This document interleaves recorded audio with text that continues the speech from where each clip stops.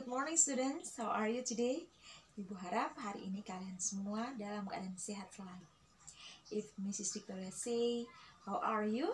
You can say, I'm good, I'm great, I'm wonderful. Thank you, Lord. Materi pembelajaran kita pada hari ini adalah pekerjaan. Kita akan belajar bahasa Inggris tentang jenis-jenis pekerjaan. Atau dalam bahasa Inggrisnya kita sebut job atau occupation. Nah, anak-anak, are you ready?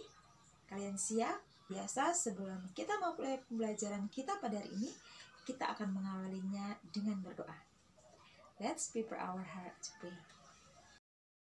In the name of the Father, and of the Son, and of the Holy Spirit. Amen. Our Father, who art in heaven, hallowed be thy name.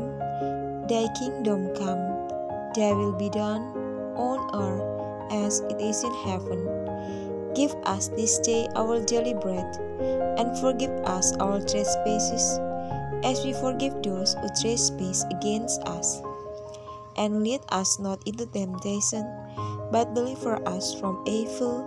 Amen. In the name of the Father, and of the Son, and of the Holy Spirit.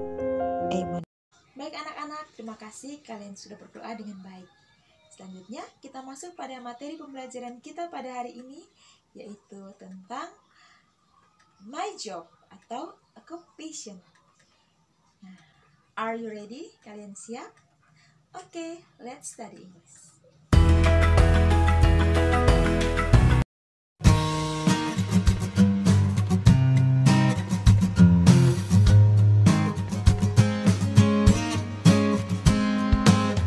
What do you want to be when you're older? When you're big and a little bit bolder? What do you want to be? Maybe you want to be a firefighter. Maybe you want to be a writer. Just believe in yourself. Oh yeah, yeah.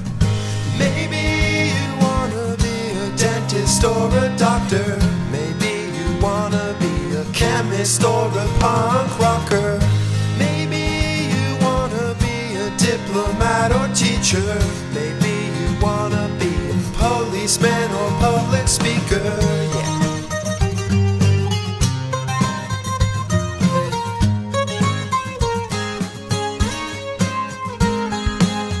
What do you wanna be when you're older? When you're wise and a little bit bolder? What do you want to be? Maybe you wanna be a nurse. Maybe you wanna drive a hearse. Just believe in yourself. Oh yeah, yeah.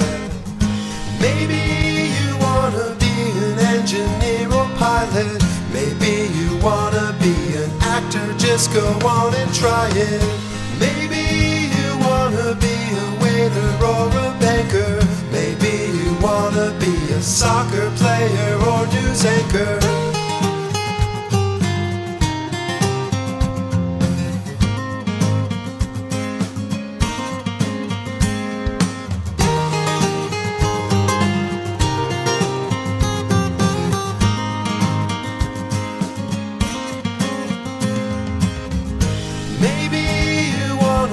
Some really cool robots. Maybe you wanna be in space just like the astronauts. Maybe you wanna play computer games all day. Just don't forget to get some exercise and watch your weight.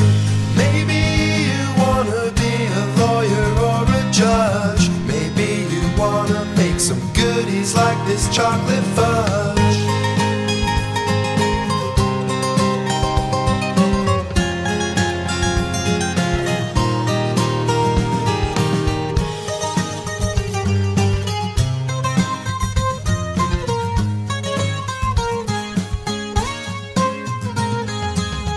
What do you want to be when you're older? When you're big and a little bit bolder? What do you want to be? Baik anak-anak, itu tadi job song. Ibu harap anak-anak juga bisa bernyanyi ya dengan baik. Selanjutnya, kita masuk pada materi kita, job and occupation, pekerjaan dan profesi. Mari anak-anak kita simak materi pembelajaran kita. Diawali dengan vocabulary, kosakata, and then sentence, kalimat. A. Vocabulary, kosakata. Teacher, guru. Doctor, dokter. Author, penulis. Architect, arsitek.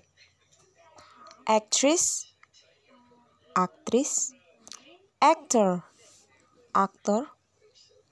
Butcher, tukang daging. Mechanic, mekanik. Labor, buruh. Next, cashier, kasir. Chef, koki. Barber, tukang cukur. Coach, pelatih.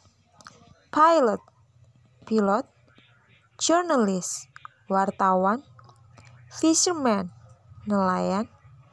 Dentist, dokter gigi. Engineer, teknisi. Next, sailor, pelaut. Lawyer, pengacara. Manager, manager. Driver, sopir. Nah, anak-anak, itu tadi beberapa contoh vocabulary tentang jobs. Selanjutnya kita akan masuk pada bagian B, sentence atau kalimat.